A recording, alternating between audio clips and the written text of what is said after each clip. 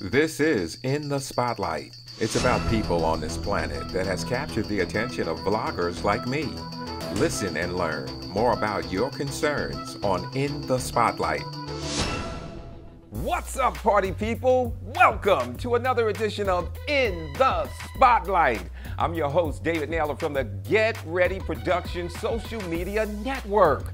Today in the Spotlight, we're going to talk to you about Amazon's latest acquisition of a company called Ring.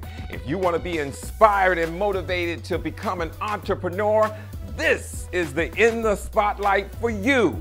Stand by, we're about to go to the video. Amazon is expanding its presence in the smart home market. The e-commerce giant announced yesterday it has officially closed the deal to buy the home security device company Ring. It's a reported $1 billion acquisition, making it one of Amazon's biggest purchases. Ring, founded in 2013, has more than 3 million users. It's best known as a smart doorbell maker. The device is a Wi-Fi enabled doorbell that streams live audio and HD video. It lets users see what's happening on their property and even communicate with visitors, even when no one's home. Only on CBS This Morning, Ring CEO and chief inventor Jamie Siminoff is here. Jamie, good morning. Hey, thanks. Congratulations on the Amazon deal. So how will that change the company? You know, what's great about Amazon, and they have a great history of this in purchasing other businesses, is it doesn't change us. They're going to let us sort of continue to do what we're doing with the same team and keep building towards our mission of reducing crime in neighborhoods.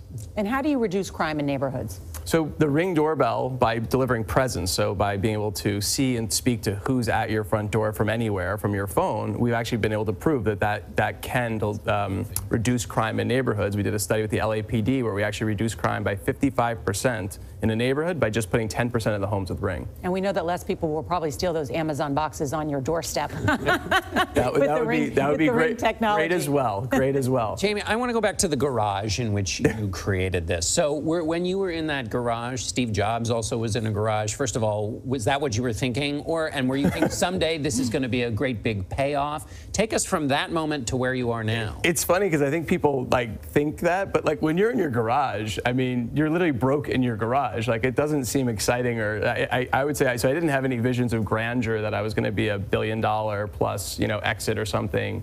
In the future, I was just trying to create stuff that I thought was interesting, and I was actually working on something completely different, which was a gardening startup, and I couldn't hear the doorbell. And so I built, just in my garage, this Wi-Fi doorbell, and it was my wife who said it made her feel safer at home. So this comes out of your solution to try to something else. You discovered this. Yeah, it really came out of the garage. Oh, man, well, go ahead. I was going to say, we have one of these in our Washington home, and it's a great piece of technology. But you're recording audio, you're recording video. Yep. What are the privacy concerns that you've tried to address? So Ring is a security company, and we're a brand. And I think to be a trusted brand, and if you want to accomplish our mission of reducing crime in neighborhoods, you have to start with security and privacy and protecting people's data. If you don't do that, no one will trust me to protect their home. And so for us, it's a core of the company's values.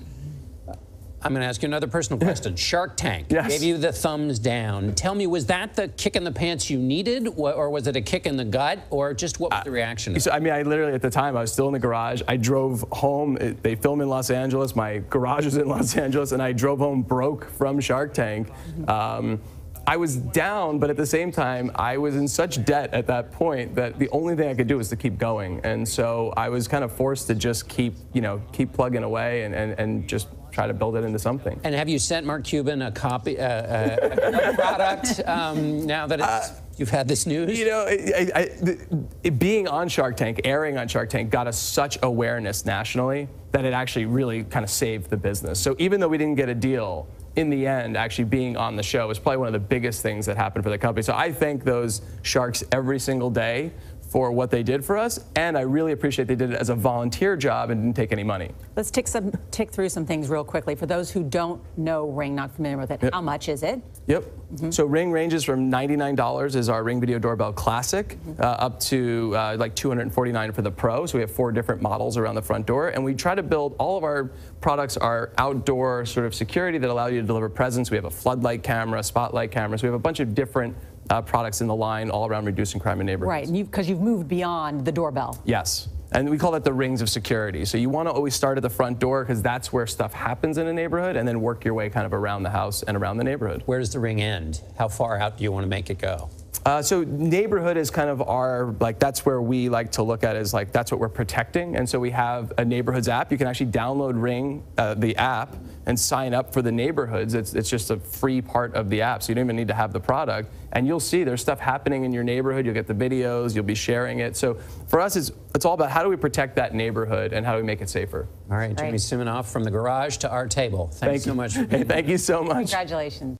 If you like this episode of In the Spotlight, don't forget to subscribe, like, and share my video channel. If you want to support Get Ready Productions social media network, you can purchase my mother's book that I published called Mom Said, A Little Book to Grow By. It's 66 biographical rhymes of American historical figures that overcame great adversity to succeed and achieve the American dream. Thank you for checking in for another edition of In the Spotlight.